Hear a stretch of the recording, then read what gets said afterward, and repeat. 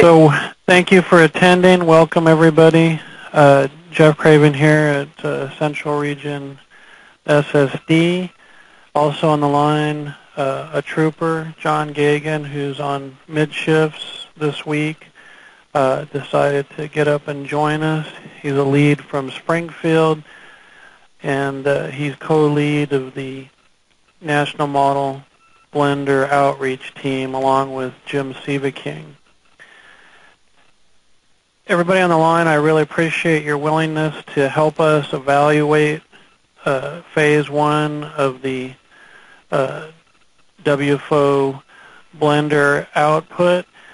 We've got roughly 15 offices across the lower CONUS, the lower 48, in 4 of the 6 regions looking at this, including the Weather Prediction Center, looking at the early output. And again, we couldn't properly evaluate this for the model developers without you, so we appreciate your willingness to participate. I'm going to go ahead and get started. There's several ways that we got to the national blend. We started doing local and regional model blend initiatives in the Weather Service. And as time went on, we started to see kind of a synergy of many different things, both politically and scientifically. The NAPA report had the word consistency all over it, probably about 20 to 30 times. We also had mentioning of an increased need for consistency in our products in the Weather Ready Nation roadmap. And then an interesting study done for a polar orbiter satellite gap mitigation study linking Sandy Supplemental talked about trying to elevate projects that make better use of existing model output. And so indirectly, the Sandy Supplemental and polar orbiters played a big role in getting the funding for a national blend of models. So the primary goal of the blend is to improve the quality and consistency of our NDFD.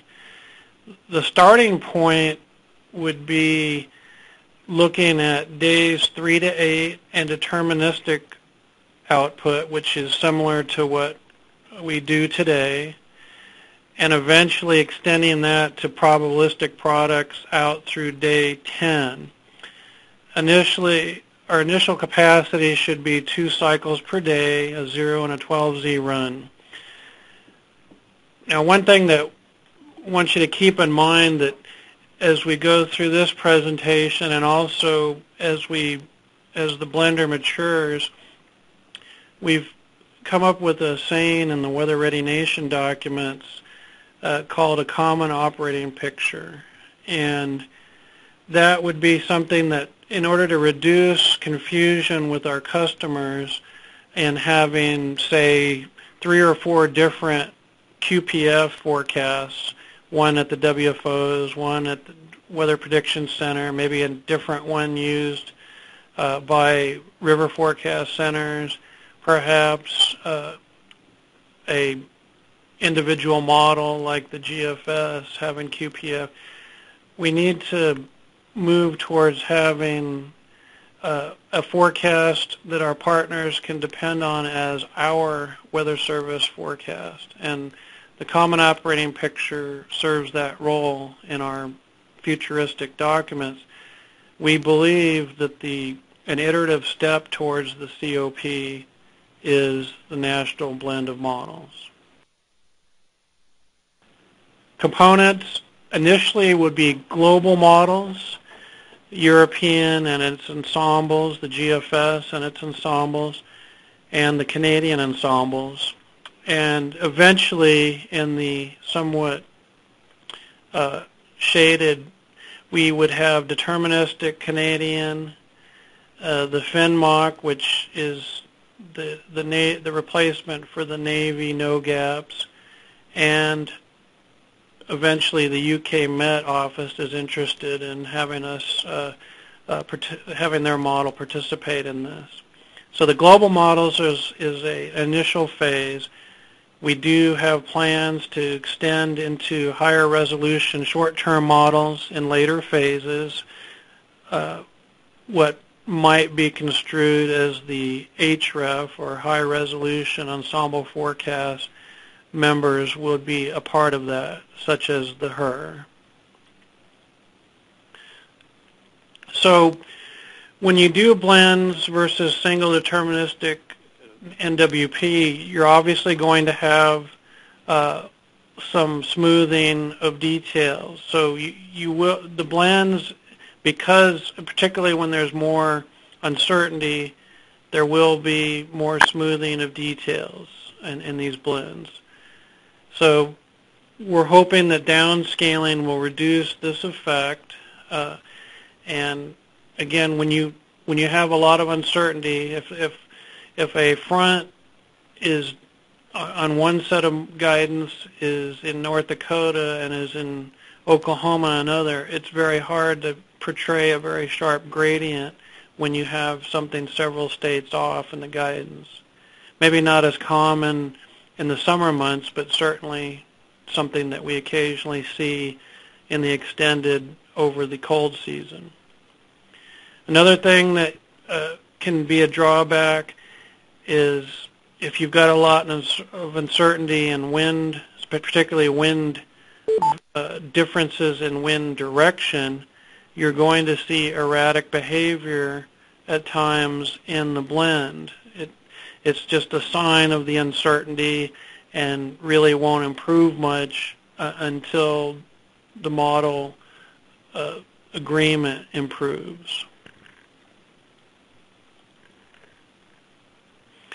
So some differences.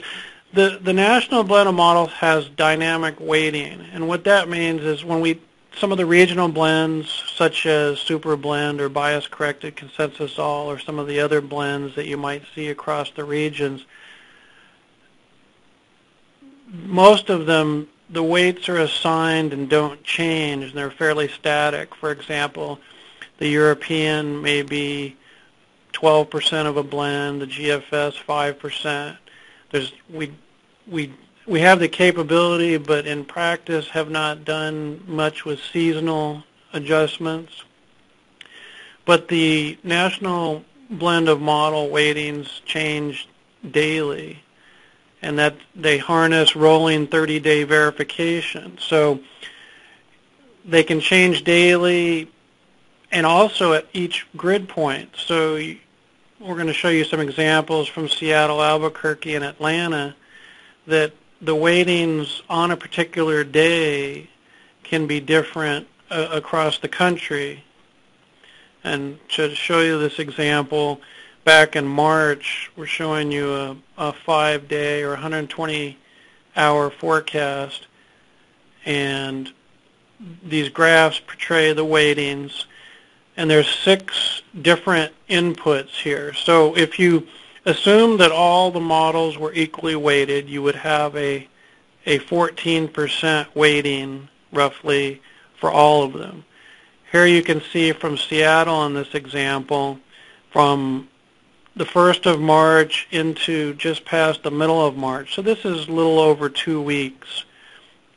They're not drastic changes, but you do see, for example, the bias-corrected European gridded moss starts here in Seattle around 20% and actually drops off closer to about 18% at the end of the 2-week period. You can see again that there is a fairly large spread.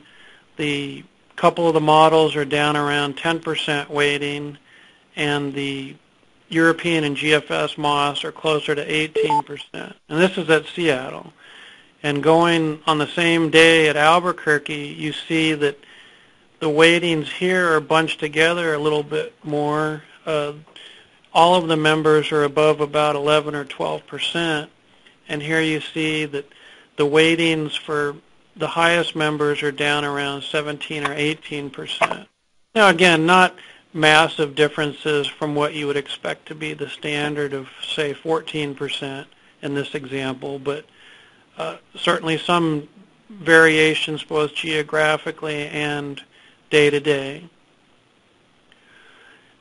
And here in Atlanta, again, another variation, but here the bias-corrected European GMOS has a little bit higher weighting than some of the other.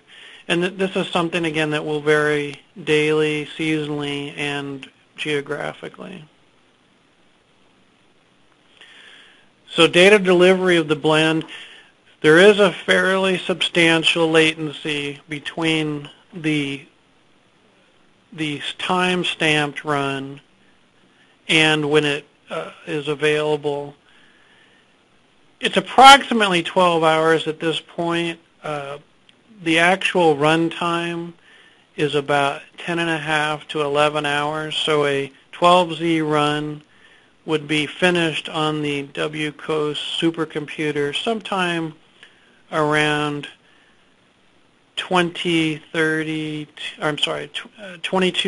to 23Z, and after being shipped around on the and post-processed and on the LDM, you're talking about roughly 12 hours later, maybe a little bit earlier than that.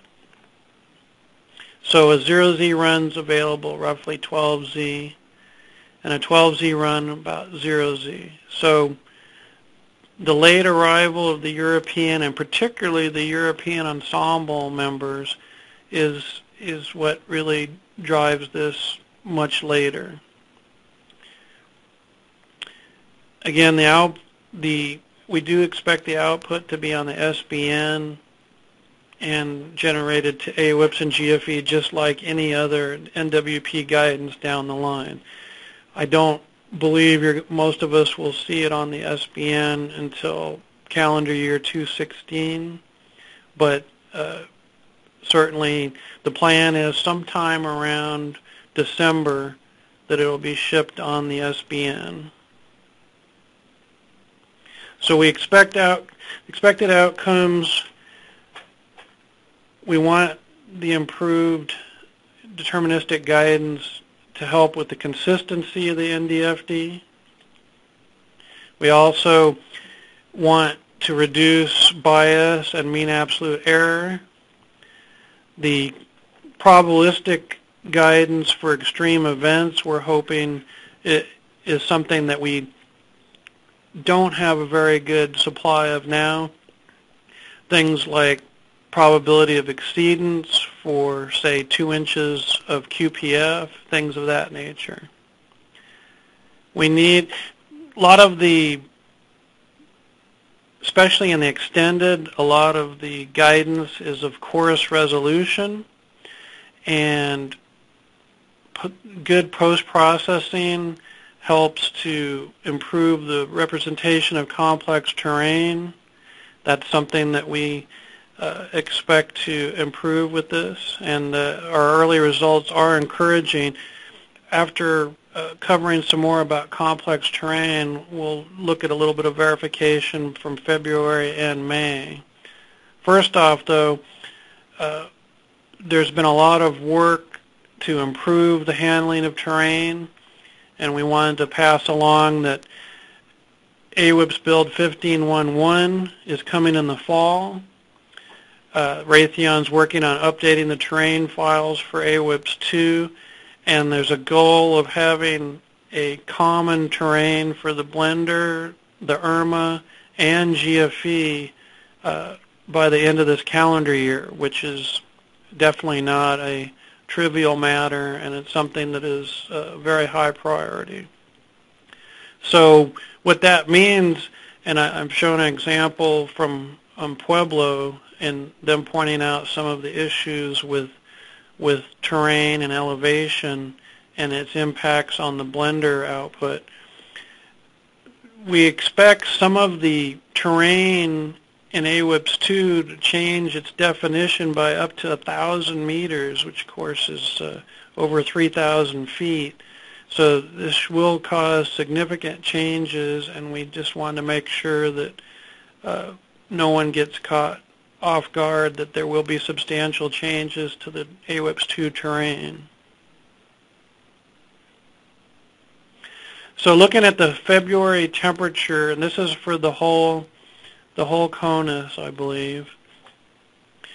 The NDFD mean absolute error is in the blue circles, and the blend is in this purple X. Now I'll talk about on future slides that this is a little bit of apples and oranges. So what you're seeing is a 12Z, for example, a 12Z forecast being validated against something that wasn't available until 0Z, so it's not really a fair fight. So we've done some changes in the verification to account for that in later slides, but the initial results fairly substantial for temperature. Here is dew point, and in green would be the Weather Prediction Center output. You can see that WPC fairly competitive with NDFD and actually improves upon it as you get closer to day 6 and 7. Here is what I was referring to as we got into May. We started plotting what we call PC blend, which is the previous blend, which is the one that would be available for the forecasters to look at, kind of like talking about the European. Comparing a 12Z European run to a 12Z NDFD is somewhat unfair, especially in the Eastern time zone, since your forecast is pretty much out by the time the output's available. So you notice that the triangle here is the verification of the previous run of the blend, which is still has fairly substantial improvement over the NDFD. What's interesting is in a lot of these plots is that the improvement isn't limited just to the extended from the global models. It actually extends all the way into the short term, and in fact the improvement seems to be more substantial in the short term, which is somewhat of a surprising result given that we don't have any of the short-term models in the blend yet. And here on dew point, you see WPC is actually very competitive with the latest version of the blend out as you get into days 6 and 7. We wanted to also highlight one of the tools for evaluation is our National Blend of Models viewer, with the address here. Many of you have probably already been to it. You use your typical LDAP login and password like you would use to get into your typical NOAA accounts like your Google account. And you can evaluate both the analyses and the forecast on this site. Here's an example I chose from the monthly files from May, where you can actually quickly evaluate long-term verification, and you see this is a 0Z temperature for 168-hour forecast, so essentially a day 7 temperature, picking on the east, and I'll pick on my friend Steve Zubrick in Sterling area. Looks like there's a systematic warm bias of about 6 degrees in their 0Z temperatures, and something that where the blend doesn't show up so much in the blend output. Here you have about a 4-degree mean absolute error in the Sterling CWA, and these numbers are for the entire CWA, and then the individual grid points are plotted in these color curves.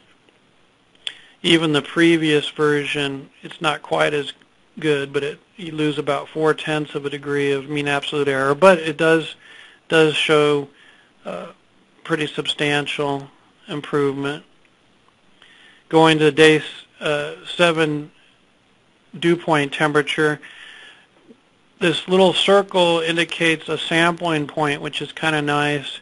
For example, here it shows the mean absolute error between IRMA, which is IRMA is the RTMA, but it's the 6-hour-old version that has the latest amount of data. So it's basically our ground truth. Shows mean absolute error up in northern part of Binghamton's CWA of about 7.2 degrees. What's nice on the sampling, it shows you the longitude and the approximate elevation in meters of that terrain. And you can see the error at that time for the blend was 5.4 degrees, the previous version 6.1, and the WPC error 7.1 degrees roughly. So we often get questions about having too many members of the blend where the verification may not be as robust. Why not just use the European model or some of the better performing models? And again, if we look at verification, if you have inferior members that tend to be consistently not verifying as well, why include them on the blend? Well, what we found is that this Aristotle had a quote, the whole is greater than the sum of the parts, and a lot of times the individual members over the long term may not perform as well, but on particular events they may be the best guidance, and it's very difficult at times to predict in advance which members will be most accurate. So you look at if the European MOS is truly the best model, then it should outperform the national blend of models. You would think, just thinking, if you pick the winner, it should do better than a blend of all the guidance. So we compared some on a training data set early January to the middle of March of last year between the bias-corrected European MOS and the national blend, and you don't see a whole lot of difference in the short term out to about day 3 or 4. But as you get out further, the blend starts to have more and more improvement over the so-called best guidance, which is quite interesting. And if you go to dew point, you see that the blend outperformed the European MOS almost the entire period, but especially in the days 5 to 7. So it's difficult to always expect that we can separate out the very best guidance and expect the blend to improve. A lot of times it's the impact of some of the other members that actually improve it, which might be counterintuitive. So I want to summarize here. We have, again, versus the static regional blends like Super Blend or Consensus Sol or others, the dynamic model blend weightings change daily based on rolling 30-day verification. Another significant difference is that some of the regional blends have raw model components, and at this time the national blend of models is more like a bias-corrected Consensus All, or all of the components are currently downscaled and bias-corrected. And again, as we've hopefully shown, that the blending tends to outperform any of these individual components, even the best performing ones, over longer periods of time. How are we giving feedback?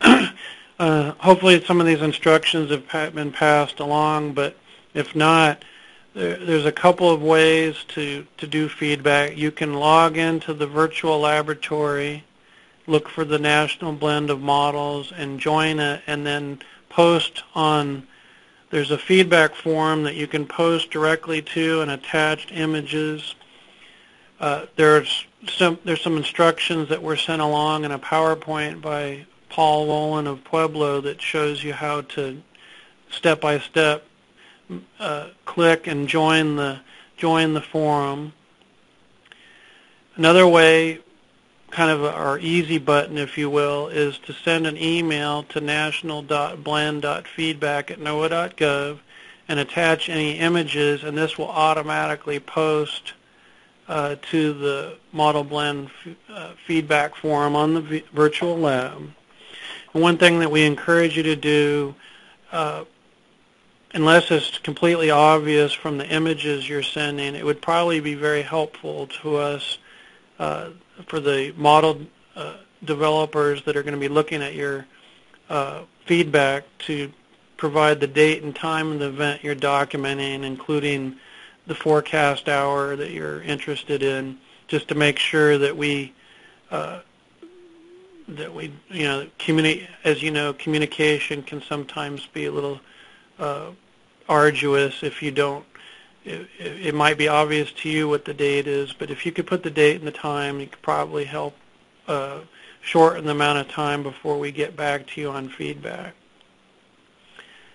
So some of the things that we're really hoping to see are specific frontal passages and how the blend handled them from a variety of parameters.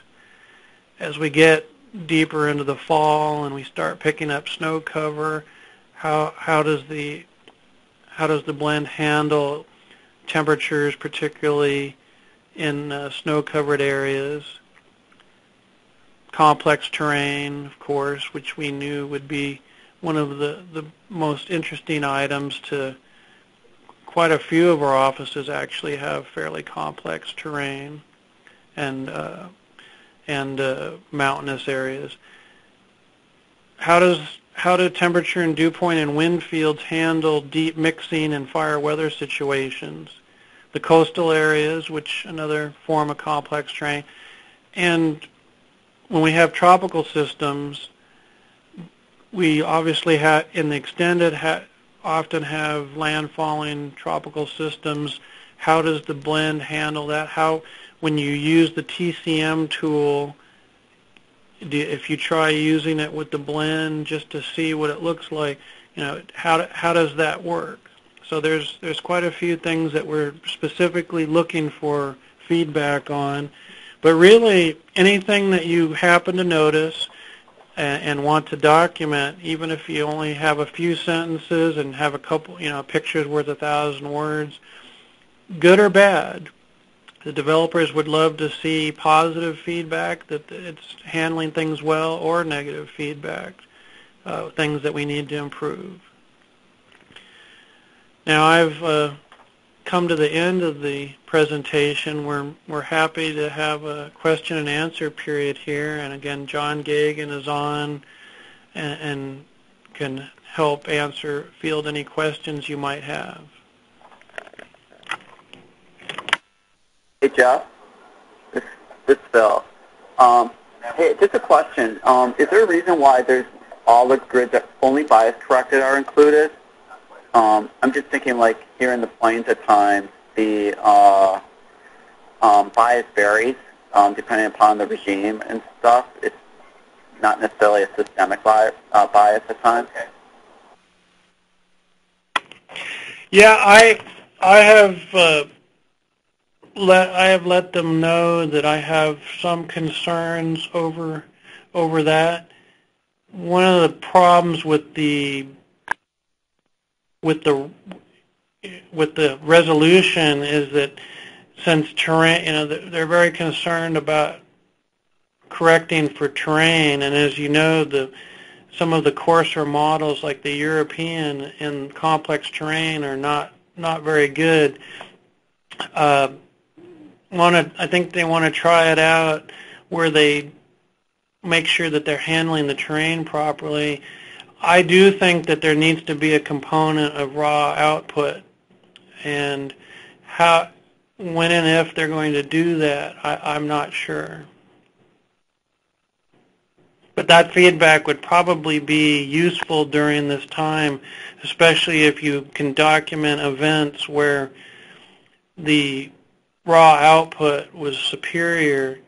I think that would go a long way to justifying why we need some of that in the blend. Maybe not a huge portion, but some. Oh, please go on. Lance in Houston. I'm curious as to what your recommendation is for this first phase. Is the expectation that we go ahead and populate our GFE with the guidance and go ahead and utilize it, or more just assessing it versus our own blend at this point? I would say the latter.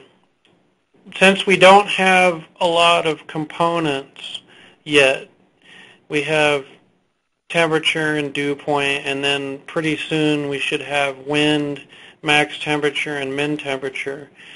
It would be difficult to ask the Phase 1 WFOs to actually routinely harness and load and use for the forecast the output.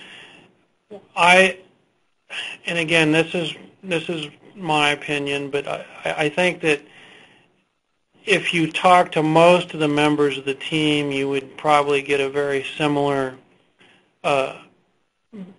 answer to that question. We do want you to compare the output in GFE to what you actually forecast. And so, John, I mean, if you have a good idea of how we might recommend of doing the evaluation, am I on the right track here? No, I think you're absolutely on the right track. Just continue your operations as normal with the blends you're using now. But do take some time from time to time to do that compare and contrast to provide feedback. Again, being a first phase data set right now, there's expectations that there's going to be little hiccups and problems along the way. So this is merely an observational phase, I think, is the best way to put it.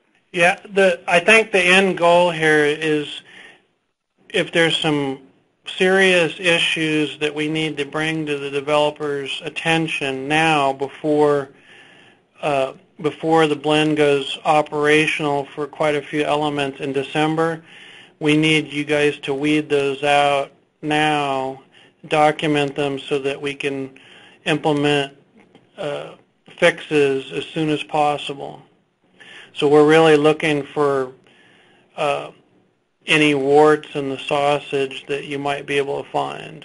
Yeah, this is Dave Novak, just listening in, and really appreciate the response here of the testing offices and the commitment to do this testing. I think, the points just raised, about bias correction and, how it can fail sometimes are exactly the type of monitoring we're looking for, and maybe unique aspects that, until you actually look at this day to day, we might not see. So that, I don't know, Jeff, if that's what you're thinking, but, I think we're looking for just kind of eyes on this and seeing what perhaps the developers aren't seeing. I do have one, and again, Wednesday's talk will be essentially the same. We're just trying to offer it a couple of times, and we are recording it for those who could not attend. Just out of curiosity, do we have someone from Portland, Oregon? Yeah, this is Bill Snyder. I'm on the line. Okay. And Great Falls, Billings? Great Falls is here, I'm sorry. And someone from Billings? How about Tucson? Yep, Tucson's here. Pueblo? Pueblo's here, Jeff. Okay, great. Santa Teresa? And we know Houston is on. And we know Sioux Falls. Anyone from Milwaukee? Yeah, we're here, Jeff. Okay, great. How about Gaylord? Yeah, we're here. And Jacksonville?